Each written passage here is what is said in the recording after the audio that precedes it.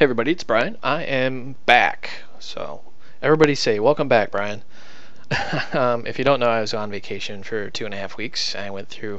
I'm from America, but I went to like Barcelona. I spent a week in Paris. That was actually amazing. Um, we took a cruise down through this whole little area. Went to like Naples and Rome and Monaco, Cannes, Nice, a few other places. It was amazing. It was hard to believe that, just a little bit over yonder is where all the turmoil in the world's really going on right now.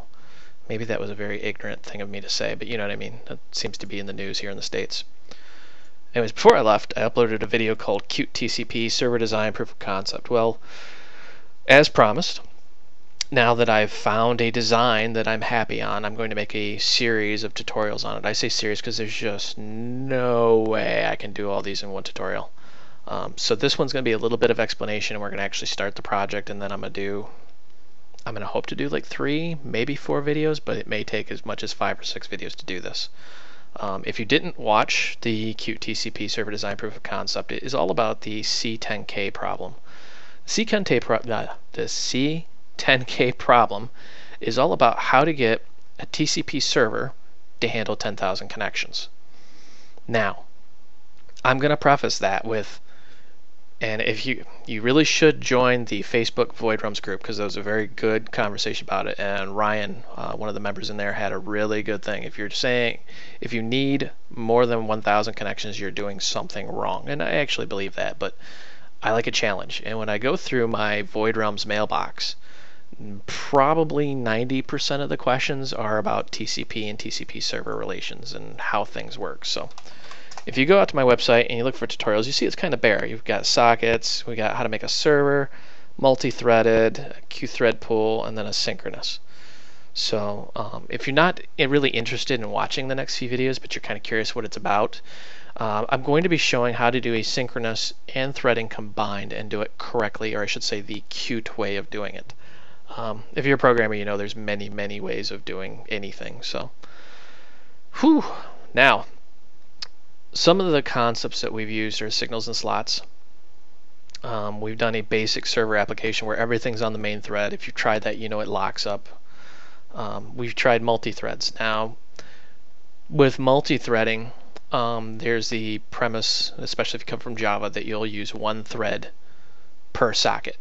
Well, threads are very expensive objects to have in memory, so if you start getting upwards of about 50, 60, 70, 100 connections, your server is going to start dying on you because it just can't create that many threads. The operating system will stop you and say, hey, stop what you're doing. So then I thought, and this was a while ago, I said, I'll try the Q thread pool. And what a thread pool is you have a group of threads, like say 4 or 5. And you'll reuse those threads. So as a connection comes in, you'll dump it on a thread in the thread pool. So you're never creating more than maybe 5 or 6 threads, and they just get reused over and over. The problem with that is if you have, like, say, a web server, you're only going to have 5, 6 simultaneous connections, or however many threads. So if you have 10 threads in your thread pool, and you have 20 people requesting a file, guess what? 10 people are going to get put on hold waiting on the other 10 people who are downloading. That's just the nature of a thread pool. And then there's asynchronous. This is actually the real nature. If you really want to learn this, watch the 70th video. It's actually out on my website, voidrealms.com, and it's also on YouTube. And it's just asynchronous. It's just signals and slots. It's so ridiculously simple, you're going to go, what? This is actually a tutorial? But yeah, it's actually the nature of how it was designed to be used.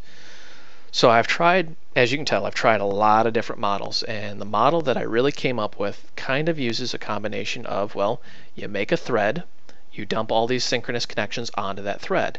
Now, you also need to buffer, let me premise that, you need to buffer the downloads, meaning you can't just have 10,000 people downloading at max speed. You'll fry your network card. Not really, but you know what I mean.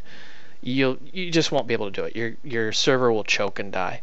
So you need a way of what's called rate limiting that connection, meaning setting it to you will only download at 10K a second.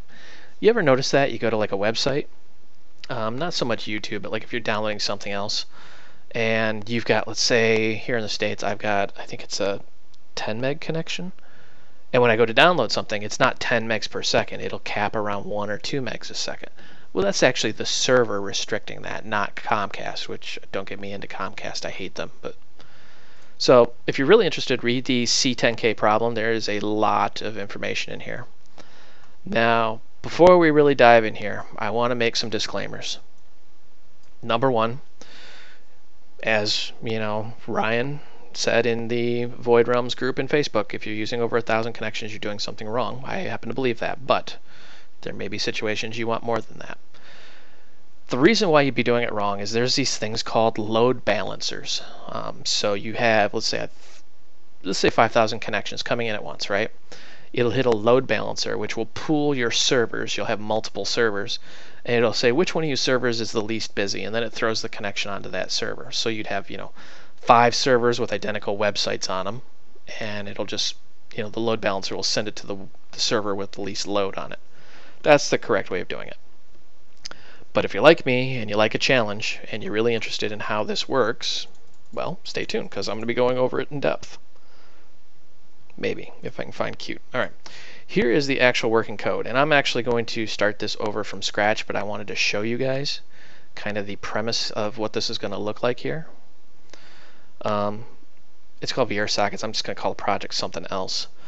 But we're going to have these includes, and what we're going to do here is we're going to make a TCP server implementation, and then from that we're going to inherit and make a HTTP or a web server implementation with a rate transfer class. Now I would love to just throw the code up here and talk about it, but every time I do that people go, boo, don't do that, we want to see you type the code. So I'm going to type all this stuff out again and talk about it as we do it.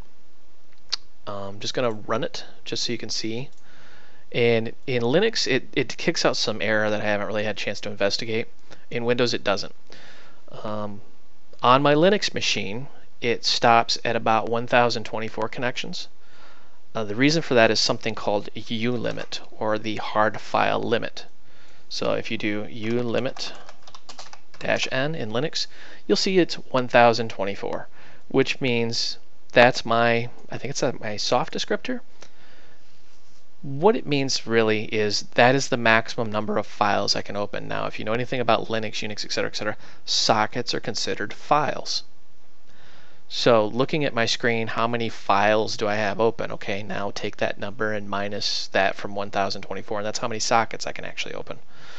Also, because I'm doing this on my actual computer, rather than having multiple machines and having a secondary machine connect to this machine, a true client server model, that means it's even limited further. Now you can increase that. I just haven't really invested the time and I haven't really figured out how to do that.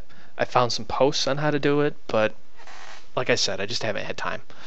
On Windows, however, my Windows 7 box, it's what is it? It's my gaming rig. Windows 7 with, I think I've got 32 gigs of RAM. And it's just Windows 7 Professional. It's nothing fancy. I think it was capping out right around 8,000 some odd connections. And the reason for that is Windows uses something called I/O completion ports, which is a completely different animal than how Linux and Unix and all that handle it under the hood. Mac I have not tested on yet, but I'm guessing it's probably got a hard limit similar to Linux and Unix. Alright, so there is this guy right here, our ulimit. Our server is running, and this is what's called Siege. If you don't know what Siege is, you can go out and Google it. Maybe. Come on, you. Siege is a Linux utility which will put strain on your website. In other words, it'll put it under siege. See what I did there? So once you've downloaded and installed Siege, it's a very easy tool to test with. And you just call it, and we're going to say 800 connections, and there's the actual server port 127.0.0.1, and we're running on port 2000 because I said so. If you try to run on anything lower than port 1024, you're going to get, warning restricted access, or it just won't let your program run. I think that's actually in most operating systems except for Windows 7. I can't vouch for Windows 10 because I hate to say it, I really have no interest in Windows 10 right now. So we're going to put this aside, and we're going to actually just do this. So this is the Siege program hitting my little program here, and you can see how it's really just hammering it, and it's getting HTTP 404, meaning file not found, because I really haven't implemented anything. It's actually just requesting the index. And we're just going to let Siege hammer it. You can see how it's just whipping through here. And we're going to Control C that. And you can see this server just handled 36,849 hits, availability 100% over 23 seconds. Failed transactions 0, meaning we had 0 dropped. Oof. Our longest transaction was 1 second. Well, I'm sorry, 1.31 seconds. Our shortest was 0. So as you can tell, this is a pretty beefy little server platform that we've got here. This is scalable, and I need to define scalable because depending on who you talk to, scalability has a different meaning. When I say scalable, I mean you can inherit these classes and from the TCP class make an FTP or an HTTP or SSL. If you really wanted to go out and get an SSH library because Qt really doesn't have it built in, then you could do that. So I'm kind of running out of steam here. I'm a little bit tired. I switched jobs, so I'm going to try and do a video every night. I can't guarantee that because, like I said, when you switch jobs, you don't really know what's coming from one day to the next. So I think we're going to call it quits on this one. I know I said we'd start the project, but we're going to start it fresh next video. Questions, comments, concerns, I'd love to hear from you. Unfortunately, I just cannot keep up with the flood that is YouTube. So go out to Facebook. There is a Void Realms group in Facebook. I try to hang out in there once in a while because there's about 250 people in there. If you email me, good luck. I just give up on my inbox. I actually have a separate email account for business just because I can't keep up with it. I try to go in there. And Chuck with the fireworks program, if you're listening, I have not forgotten about you, bro. I'm going to get to it. I swear I will. All right. That's all for this tutorial. Thank you for watching. I would say I hope you found this educational and entertaining, but I really haven't taught you anything. That's coming in the next tutorial.